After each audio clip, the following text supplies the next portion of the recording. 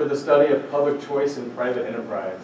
And I'm Jeremy Jackson, and I'm the director for the center.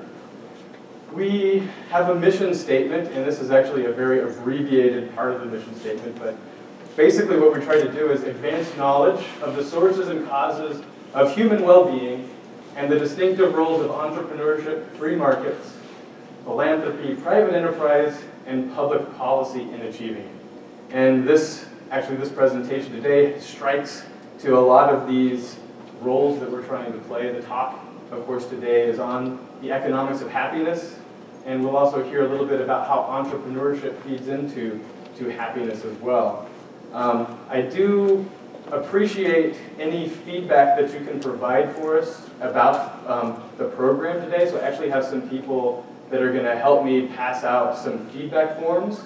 And we have a lot of events going on with the center throughout the year. On the feedback form, there's a place where you can give us your email address, and we can put you on a listserv so that we can tell you about future events.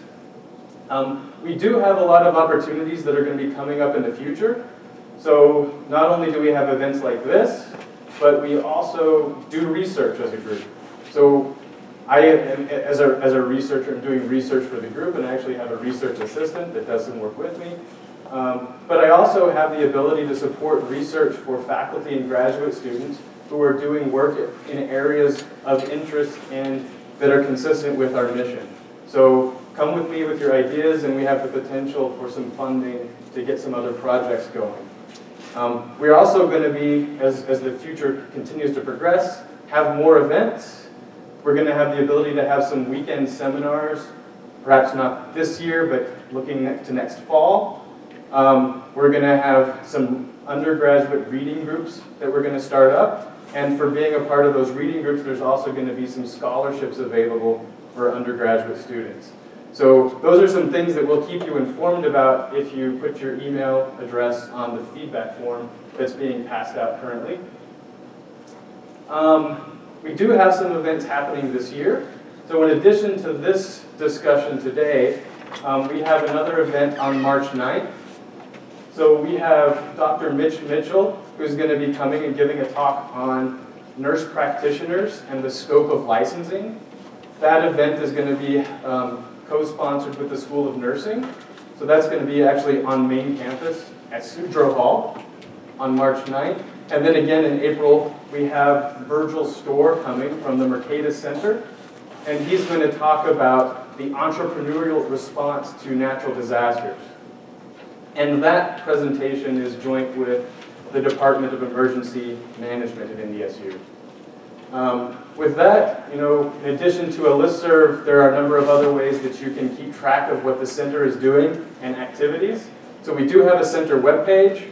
We also have a Facebook page and Twitter account. So if you want to, you can take out your phones right now and like us on Facebook. Our Facebook page is brand new, so we need people to like us. So please do that. And we'll also be posting the events that we have. We're actually recording this event, and we're going to have this posted on YouTube. But with that, I'd like to introduce our speaker for today. So today, I'm very pleased to introduce Dr. Boris Nikolaev. He's a research professor at the Baugh Center for Entrepreneurship and Free Enterprise at Baylor University. His current research examines the intricate links between entrepreneurship, economic institutions, and well-being. And specifically, he's interested in the institutions related to the principles of economic freedom and how these institutions enable people to pursue creative, autonomous, and flourishing life. His research has been published in a variety of interdisciplinary journals, including the European Journal of Political Economy, Economics of Education Review, Empirical Economics, and others. Please join me as we welcome Dr. Nikolaev.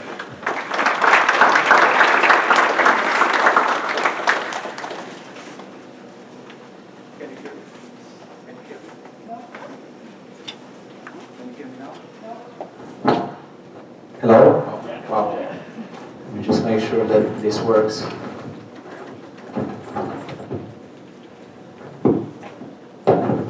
How about now? Better? Yeah. Well, thank you, Jeremy, for the nice introduction. And I'm very pleased to be here today. And the weather is so nice. So from what I've heard, this has been such a lovely weather for northern continents in the past few days. I'm very excited to be here because the recent development of the economics of happiness is something very exciting. There are lots of opportunities, especially if you're young and if you're in college and if you're thinking about what you want to do with your life. There are lots of opportunities. When I decided to do this, I'm a recent graduate myself. I finished my education, my PhD about 4 years ago. Happiness was still very marginalized in the field of economics, but today it seems like it's gaining momentum. There is a lot of development. It's a field that's being accepted not just in psychology and sociology, but also in other fields like economics, and I'll talk a little bit more about it. So there are lots of exciting opportunities. Everybody seems to be talking about happiness and being interested in happiness these days. I want to start with this graph. This is a graph that was published. This is an article that was published in The Economist a few years ago, and the article was called "The Rich, the Poor, and Bulgaria." One thing that Jeremy didn't mention about me is that I'm originally from Bulgaria, by the way. So if you look at this, so this research was based on the work done by two happiness economists, Betsy Stevenson and Justin Wolfers at Michigan State University. And what they tried to do is they tried to compile data on happiness across countries, and then they wanted to see how happiness correlates with GDP per capita, with income per capita. And what they found out is that the correlation is extremely strong. If you look at this graph, I mean, the richer a country is, so we have GDP on the horizontal axis, and then we have life satisfaction on the vertical axis. So the richer you are, the happier you are. And the correlation is extremely strong. I mean, this is mere correlation, of course, it doesn't imply causation. But what you find out is that correlation is about 0.85. And for those of you that know statistics, 0 is no correlation, the dots are spread all around, and 1 is perfect correlation. So in cross-sectional studies, to find such a strong correlation is very rare.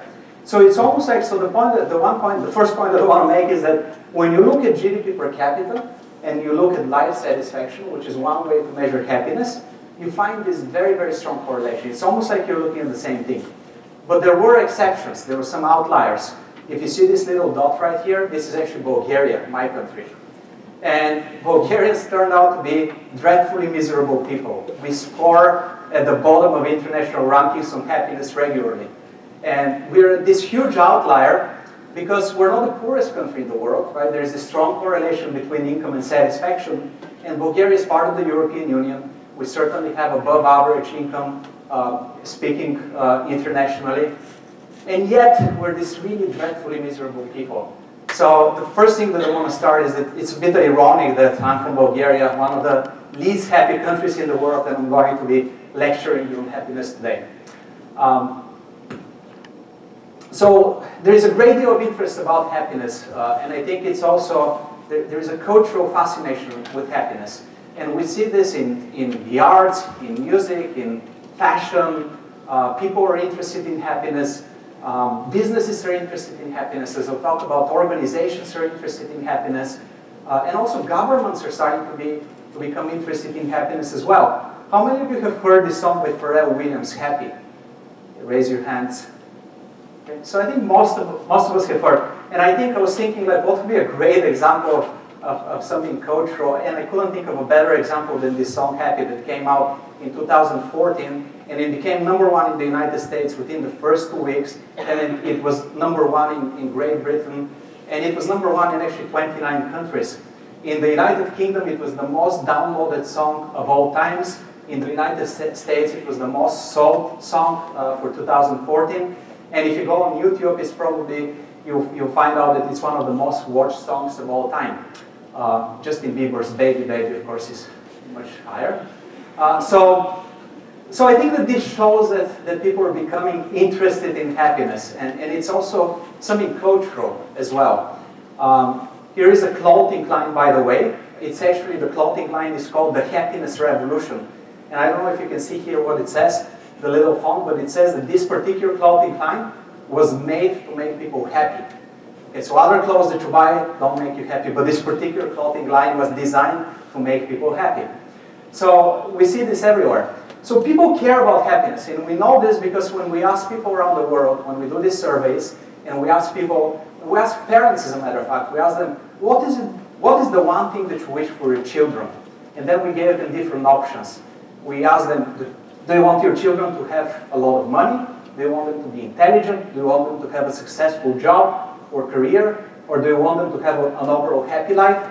I mean, what we find out is remarkable. About 80% of parents say that they want their children to have an overall happy life. And only 5% of parents say that they want their children to be rich. So people value happiness. There are cross-sectional differences. So for example, parents in India tend to place more value than parents in the United States on successful job or career. But even in India, a majority of parents would say that they would like their children to have an overall happy life. If you go on Amazon and if you type the word happiness in the book section, you're going to find 93,000 books that have the word happiness in their title. So there is a lot of, thousands of books have been published on the topic of happiness. As a matter of fact, I was teaching a course in the economics of happiness at Emory University a couple of years ago. I did the same exercise and I found 70,000 books. So in the past 2 years alone, 20,000 books have been published on the topic of happiness. And one of my students actually calculated that if the average person reads 50 pages per hour, and the average book has about 300 pages, it's going to take you about 65 years of your lifetime to be able to read all these books. Thankfully, I've read them all, so I'll give you a short summary today. Amazon now has a happiness guarantee. I don't know if you've noticed that for some of the products, not all of them. And the happiness industry, the self-help industry is growing, and is growing very, very fast. In the United States, this industry is about $30 billion. In the United States also, there are 22,000 self-help coaches. And here is one self-help coach. I mean, you can go watch Tony Robbins. He's very popular. You can go watch him on YouTube. If you wanted to hire him, it would cost you about $1 million. This is how much he charges. If you don't have $1 million to hire him to be your personal consultant and self-help coach, you can pay $10,000 and go watch him, but only for a weekend with about 2,000 other people. So you don't get to interact much with him. So Jeremy, take notes about how much I have to pay next time. This is Bruno Frey. He's one of the most cited European economists. And he has written a book, and he claims that what we're experiencing right now in economics is a revolution. So he's written this book, which is called Happiness, a Revolution in Economics. Interesting fact about Bruno Frey, a few years ago, he's a very good scorer, probably one of the most renowned European scorers. He was called self-plagiarizing. I don't know if you've heard about the term self-plagiarizing, but that means when you cite your own work when you refer to your own work without citing it. So, unfortunately, he lost a bit of his reputation, but don't plagiarize, that's not good. There is now a dedicated journal to happiness called the Journal of Happiness Studies that Jeremy has actually published papers in. And there is a world database of happiness. One of the founders of the field is Ruud Veenhoven. He is from the University of Rotterdam in Netherlands, and he started thinking and collecting studies on happiness back in the 1970s, and he maintains this very large database. Thousands, literally 100,000 studies have been written on happiness, scientific studies, and he keeps track of all these studies and what we can learn about happiness. And you can go on the internet, you can access this database, and you can type whatever you want to research, and then you'll find what kind of findings you see in the literature. This is Richard Laird. He's a very prominent British economist, and he has also written a book which is called Lessons from a New Science, Happiness Lessons from a New Science. And this is a recent book. So the topic of happiness is becoming much and much prominent. You know, there is a lot of books written on the topic, and there is a lot of articles written on the topic. There is a great deal of interest in science on the topic of happiness. But also businesses. I mean, think about it this way. Businesses know that people care about happiness, and what do they try to sell? They try to sell happiness. Of course, we have the Happy Meal, but as I travel, I try to pay attention to different advertisements. Here's the one from yesterday from the airport. This is Dunkin' Donuts. Enjoy hot chocolate of happiness. Here is gum, a little piece of happy. Nutella and their campaign, Spread the Happy. Coca-Cola, Open Happiness. And you see this all the time. businesses are selling happiness. If you think about it, I was talking to Jeremy earlier, and we talked about entrepreneurship. I'm very interested in entrepreneurship, and a lot of you may be interested in going to business school. Most of the classes that you're going to take in business school have to do with financial accounting, learning how to write a business plan, taking microeconomics, and all these things are very useful. But at its very core, what is entrepreneurship about? In my opinion, entrepreneurship is about something utterly more abstract. It's about happiness. What do businesses try to do?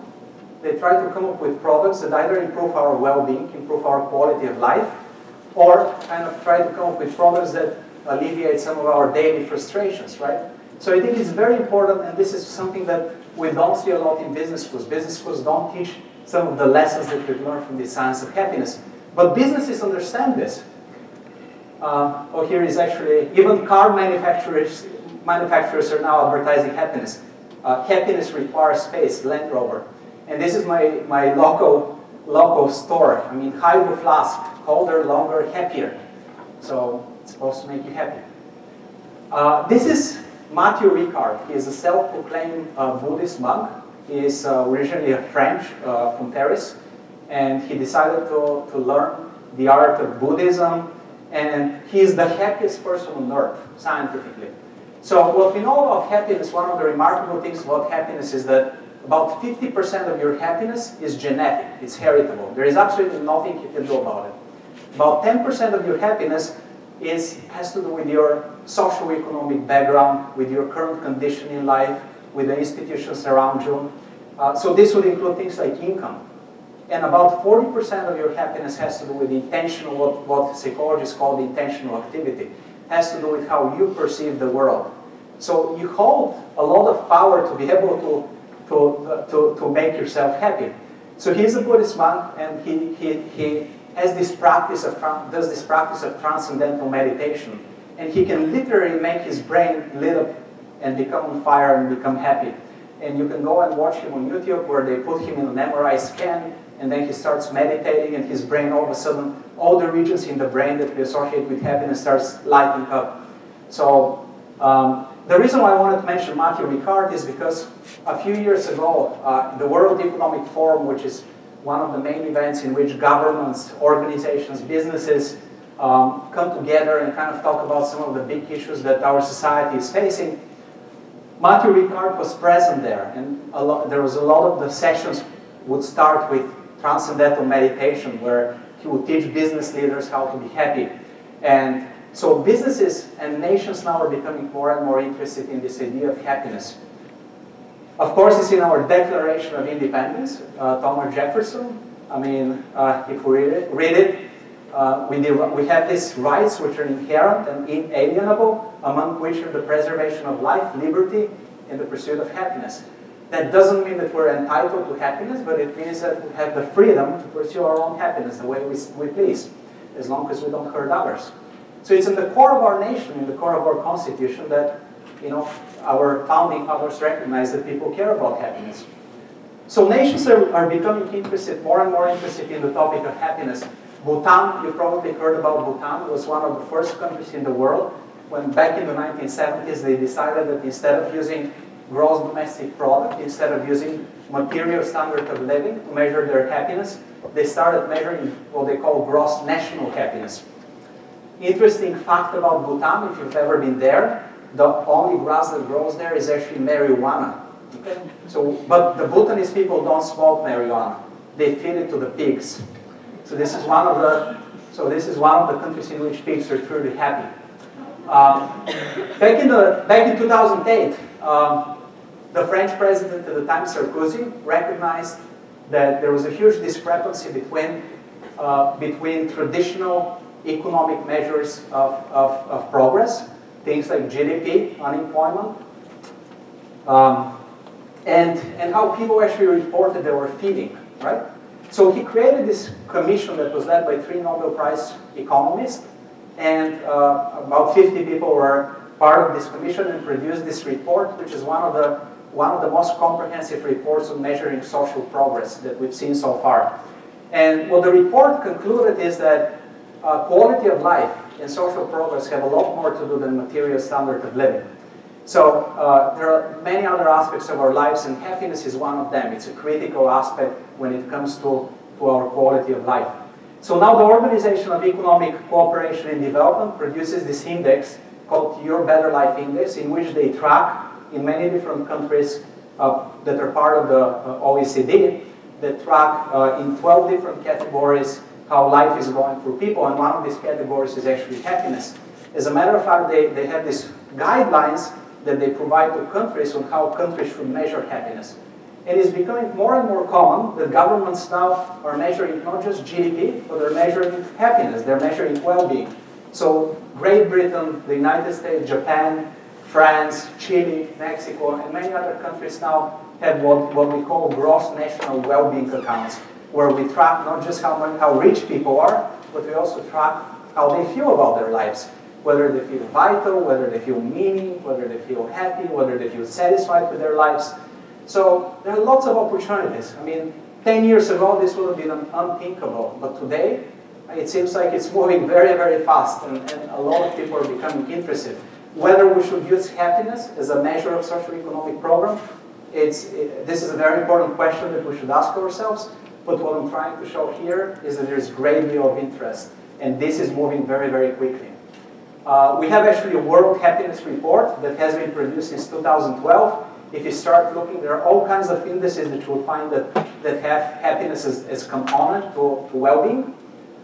Which country do you think is the happiest country in 2016? What do you think? Which was the happiest country in the world? Norway. Bulgaria? Norway. Oh. You're close, yeah. And which was the least happy country?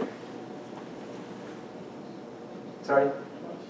US. Now, US is actually quite high in the ranking. So here's the 2016 ranking. Denmark was #1. They score in the international rankings on happiness, they score pretty high. Then you have Switzerland, Iceland, Norway. Generally, these countries, Nordic countries, tend to score very high on happiness. And the least happy countries were Afghanistan, Togo, Syria, and Burundi. Bulgaria is not too far from them, by the way. So one of the reasons why scholars are very interested in the topic of happiness is because of what psychologists call the happiness advantage. What we find is that happier people tend to be far more successful in life. You know, they tend to be healthier, they tend to have more friends, they tend to be more creative and productive, they tend to have more successful marriages, they tend to cope better with stress. Yes, to some extent, there is this reverse causality, right? I mean, if you're a happier person, if you smile more often, if you have a pleasant personality, people are probably more likely to like you, and you're probably more likely to marry and to have a successful marriage. But there's been a lot of research that has been done in psychology that uses very clever methods to show that the causality actually goes the other way around as well. That happier people actually are healthier people.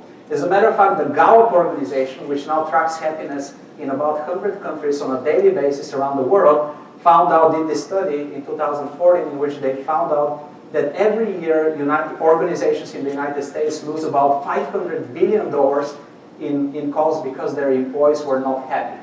So what's happening right now is that organizations recognize that happiness is important. And we have this research that has shown that happier people in the workplace tend to be more productive, they tend to be more engaged, they tend to be less likely to leave their job, they tend to be more creative, they tend to be more accurate, and they tend to be more successful in sales. So businesses are very interested in happiness. They're very interested in how to promote happiness in the workplace. And a lot of businesses are transforming their traditional model where they just provide people with monetary incentives. As a matter of fact, now this is the weirdest position in corporate America. You know, you've heard about CEO, you've heard about CFO. This is the CHO, the Chief Happiness Officer. So Google and many other good organizations now have Chief Happiness Officers. So if you ask this guy, who is the Chief Happiness Officer in Google, he says, my job is to enlighten minds, open hearts, create world peace. So he goes there and asks his employees if somebody is kind of being not happy or they're down, he goes to them, tries to meditate with them, tries to lighten their mood. And this is becoming more and more common. A lot of organizations are recognizing this. If you work for Google, I mean, it's a fun place to work, right? You can have a personal masseuse, you can have a gym there on site. I mean, there's childcare. There's a lot of things that Google is trying to provide to make people or employees happier. Oh, sorry, that's me playing with the PowerPoint. This guy, his name is Dan Price in Gravity Payments. And he was a sensation a couple of years ago. And he read this study that was published by two Princeton economists. And what the study found out is that beyond $75,000 a year, money doesn't make you happy. So he pledged, he read this study, he was very impressed, and what he said, you know what, I'm going to pay every single body in my company at least $70,000 a year. And he took $2 million pay cut. And he said he wants to do this because he wants his employees to be happy.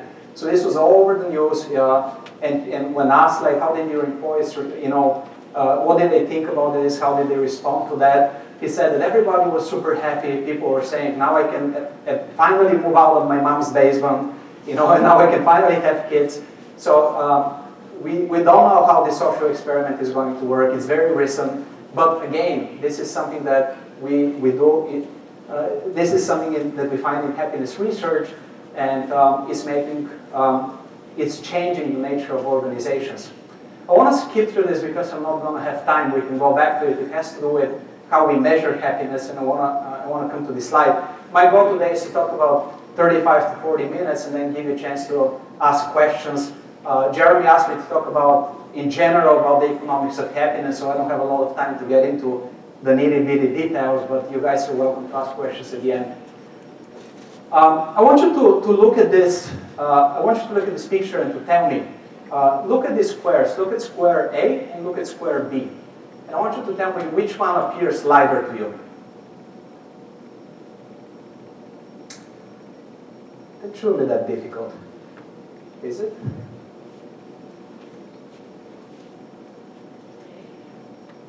Which one is lighter, A or B? And I'm not trying to trick you, I'm just being, when you look at this, which one looks lighter, that's all. B looks lighter, right? A lot lighter, as a matter of fact, than A. That's how we perceive it, that's how we see it. Now what I can do here is I can actually bring a background, and I can show you that both of these squares are actually the same color. And insofar as you trust me that I'm not deceiving you, you can take the PowerPoints from Jeremy afterwards and check this for yourself. They really are the same color. So this is a cheap visual illusion. And the reason why I'm showing you this visual illusion, and again, like if I go back to the first slide, even though I just showed you that they're the same color, you still have a tendency to perceive B to be lighter than A, right?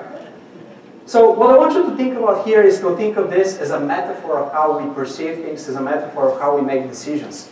I mean, human brains actually have a very big specialized area that is dedicated to vision, and human beings are very visual creatures. We look at things all day long, and we're very good at doing this. And yet your brain is deceiving you in a very predictable way, right? I can use logic, I can use reason, I can bring this background, and I can show that both of them are the same color. But as soon as I go back, it's almost like you haven't learned anything, right? Your brain keeps deceiving you that those two squares have different colors, different shades.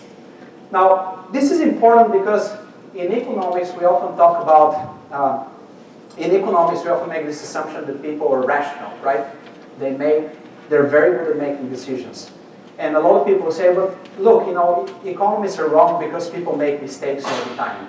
This is not a problem for economists. As a matter of fact, what is entrepreneurship? Entrepreneurship is making choices in the face of uncertainty. And when you make choices in the face of uncertainty, a lot of times you fail, right? So failure and making mistakes is a very big part of how we learn. So that's not a big deal for economists. Making mistakes is not a problem for economists. The problem is when you make the same mistakes over and over and over again, and you do it in a very predictable way. Just like this graph here. I can show you that they're the same. I can go back, and you still have a tendency to perceive them. And this is a visual illusion, right? This is something visual that we're very good at. What about things that humans haven't had a chance to kind of learn how to do better, like financial decision making or dating somebody on Facebook that's relatively recent, right? So you can think that your brain could be deceiving you in the same way, in a very predictable way deceiving you to make these mistakes. So let's apply this to happiness now. When you think about behavior, a lot of our behavior is driven by what we think is going to make us happy in the future. How many of you would like to be happier in the future? Raise your hand. Most of us want to be happy, right? Why are you in college? Well, because you want to earn a good degree, you want to find what you want to do with your life. And it's not that you're selfish, you're self-interested, of course. You want the best future for yourself. And part of it is because you want to be happy in the future. So let me test. This front area of your brain is called the prefrontal cortex. And a lot of psychologists tell us that when you make decisions and you kind of think about the future, one of the great things about human beings is that we can simulate experiences. You can imagine yourself in the future and you can experience things even if you actually haven't experienced them. So yesterday when I was in my room, I was kind of going through my presentation in my head and I was thinking how you're going to be super happy, you would clap at the end, I experienced that joy. So your prefrontal cortex is the one where a lot of the decision making takes place, okay? So let me test your prefrontal cortex. Let me give you two different scenarios that every one of us could probably relate to. On the one hand, we have these guys here that won the lottery. They won millions of dollars from the lottery. And on the other hand, we have this boy here who was in a terrible car accident and he became paraplegic. So he won't be able to walk for the rest of your life, for his life.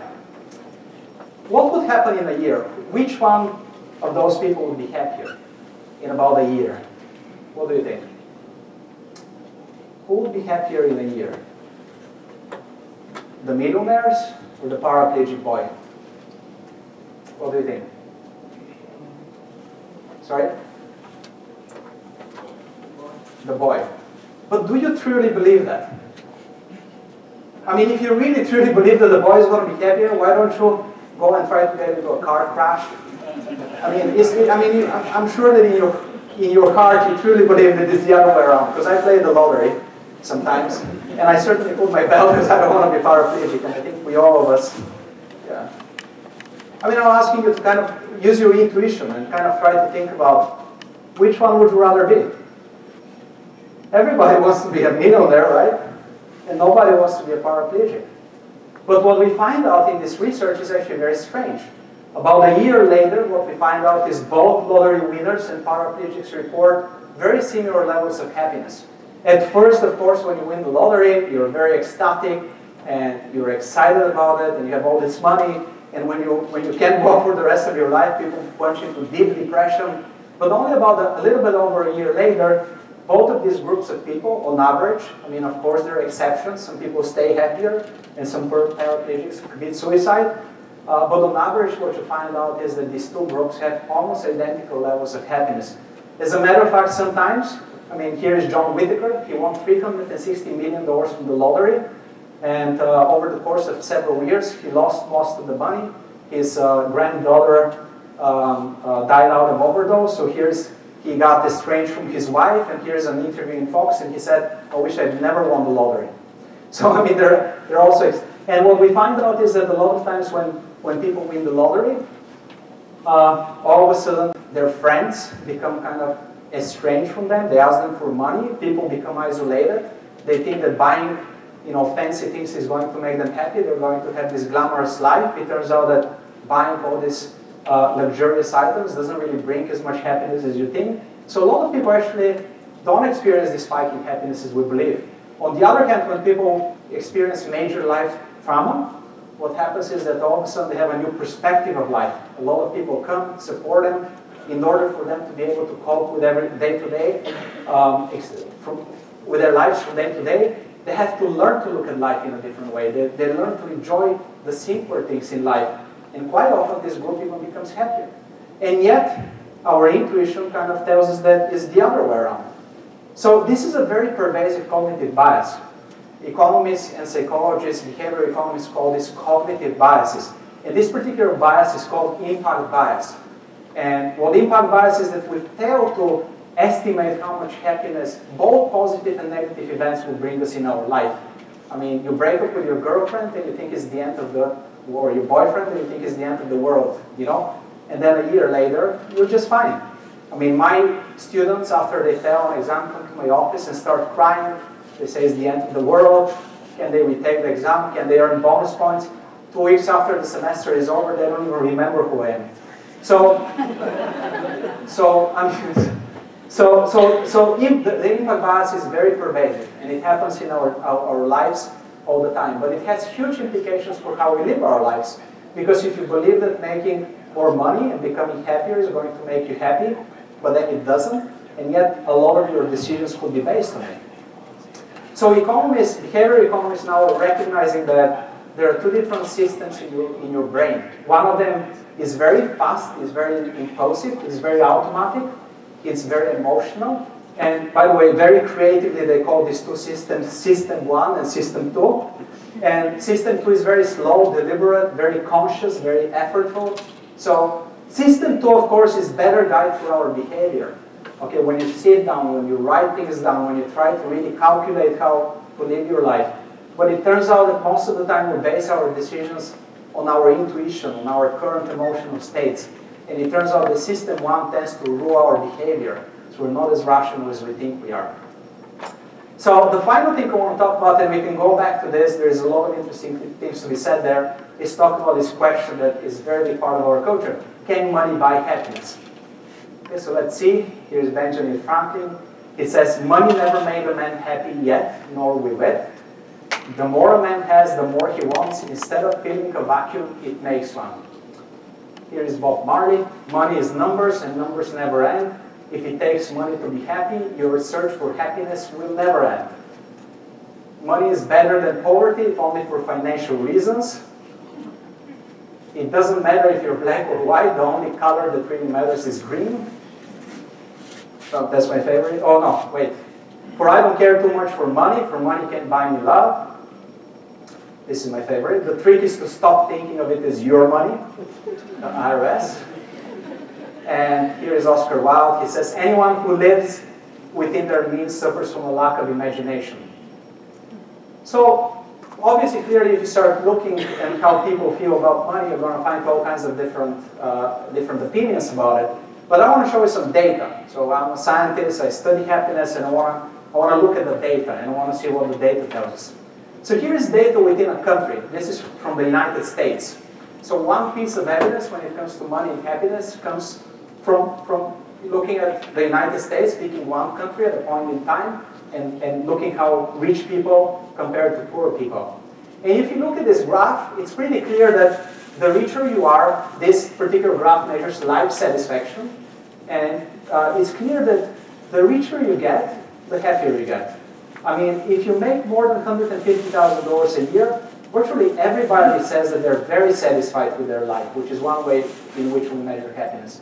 But if you make less than $10,000 a year, I mean, majority of people actually say that they're somewhat dissatisfied and very dissatisfied with their lives.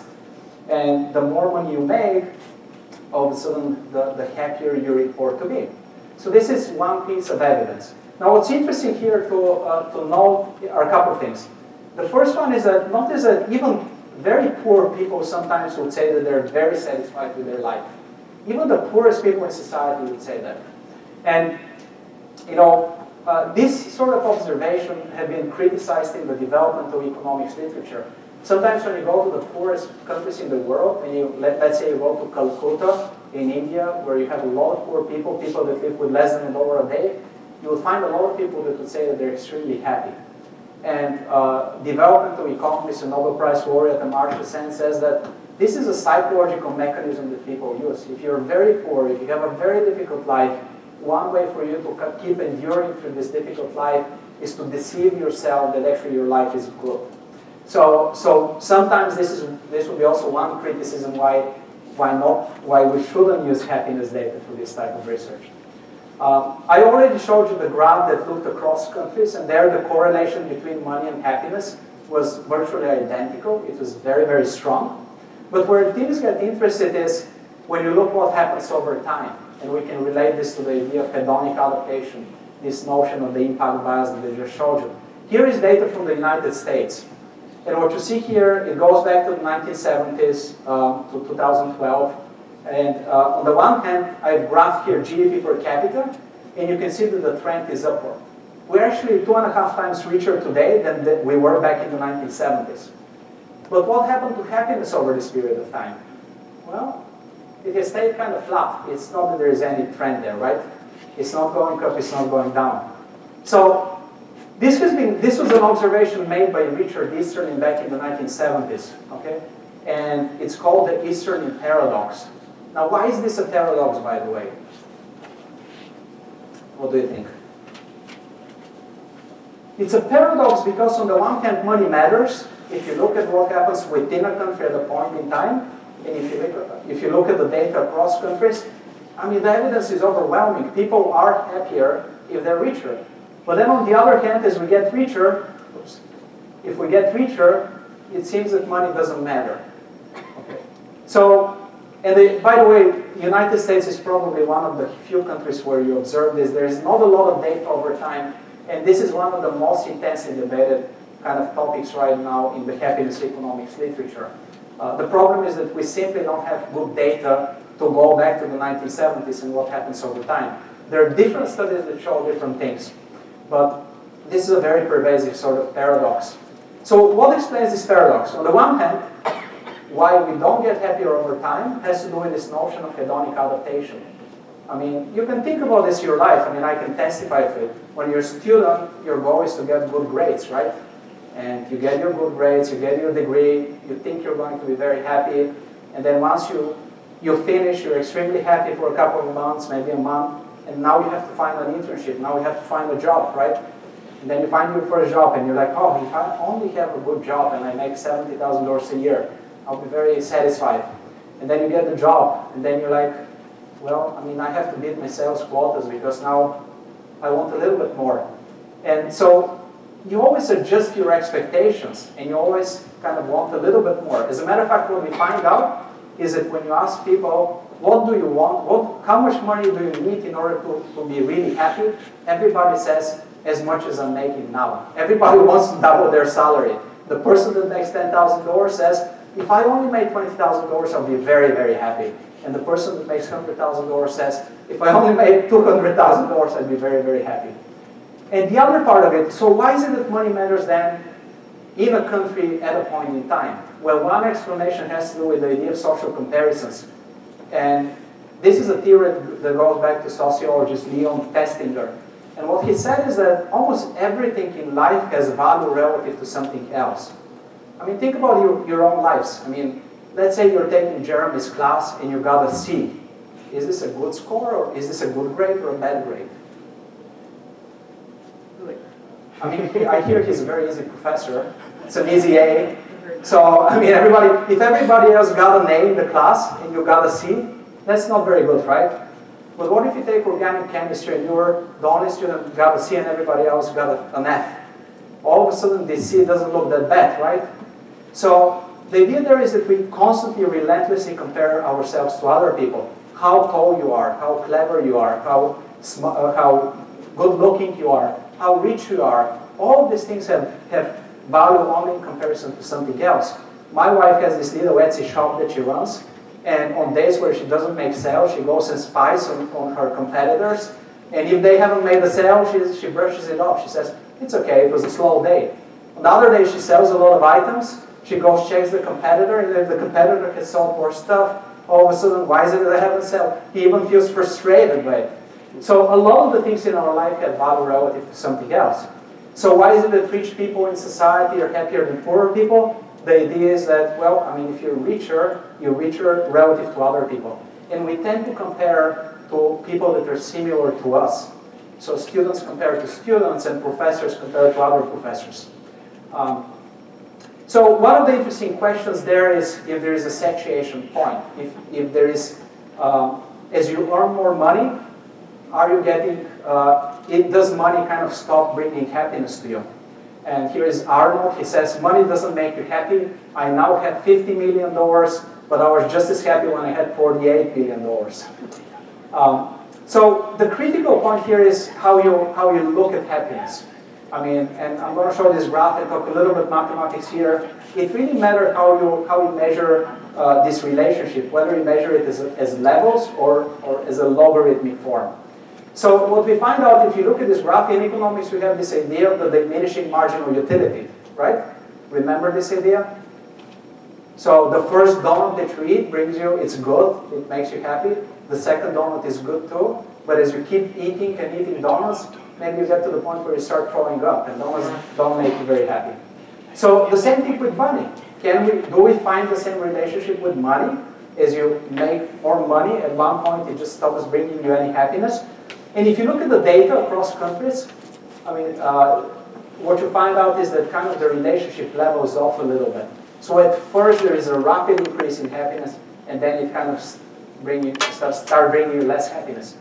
But the critical thing here is comes from psychology. There is this law of psychometrics. And what this law says is that what matters to people is relative changes. And if you look at this graph, if we use a logarithmic form, what I'm looking here is at relative changes. So, and what we find is that the relationship is extremely strong. This is the graph that I showed you. Now, what does this mean? It means that a 10% change of your income if you're poor is going to bring you the same amount of happiness as 10% change if you're rich. And we don't seem to find a lot of satiation when it comes to life satisfaction. So the relationship is very strong. This is the graph that I showed you at the beginning. Of course, if you're poor and you make $10,000, 10% change in your salary is only $1,000. But if you're very rich and you make $1 million, 10% change of your salary has to be $100,000. So this is the reason why you find this relationship here. But if you use the logarithmic form, you don't find it. It's actually extremely strong. It also matters which type of happiness. People often cite the study by the two Princeton economists in which they found that money doesn't matter. Up to $75,000, money makes a huge difference in your life. But beyond $75,000, it doesn't seem to matter. This is only partially true. What Kahneman and Deaton did, Kruger, I think, is the study done by them. They looked at about 500,000 people in the United States, and they found out that when it comes to your evaluative happiness, economists often talk about two different types of happiness. One of them is more reflective and evaluative. You think of your life and you evaluate your life. And the other one has to do with your current emotional states, how you feel right now. You experience this real time. You could feel anxious, you could feel sad, you could feel cheerful, you could feel on the top of the world. So this is the affective type of happiness. When it came to evaluative happiness, money mattered. There was no satiation point. It was this graph that I just showed you. The richer you are, the happier you are. But when it came to your affective well-being, it only mattered up to $75,000 a year. And it kind of makes sense. If you're very poor, and if you live, I don't know, under a bridge in a box, maybe having $10,000 more income could really make a difference in your life. You could have a car, you could drive to work, and you don't have to deal with daily frustrations. But that is only up to $75,000 a year. So I want to finish my presentation with something puzzling. One of the promise of the economics of happiness, and then I'll give you a chance to ask questions. One of the promise of economics of happiness is that it helps us kind of understand a little bit better some of the patterns in society, and it brings some insights relative to what economic theory would predict. Generally, what we find out is that women are happier than men. And back in the 1970s, this gender gap in happiness was extremely high. Women were just overwhelmingly happier than men. But over the past 70 years, this gender gap has almost disappeared in happiness. So today, women are still slightly happier than men, but a lot less happier than they used to be back in the 1970s. This is very puzzling for economists because in the past 30, 40 years, lives for women have improved significantly, objectively speaking. They make more money today, they're less discriminated in the workplace, they have more control over their life because of contraception and so on. And there is a lot less sexual harassment. Even though there is still some discrimination, even though there is still some harassment, there is a lot less today than there was back in the 1970s. So objectively speaking, women today are living a lot better lives, but they're not happier. So I want to finish with this paradox, and I want to give you a chance to ask questions. There's a lot more interesting things we can say, but I just wanted to give you a brief overview, and then give you a chance to ask whatever you're interested in. But thank you.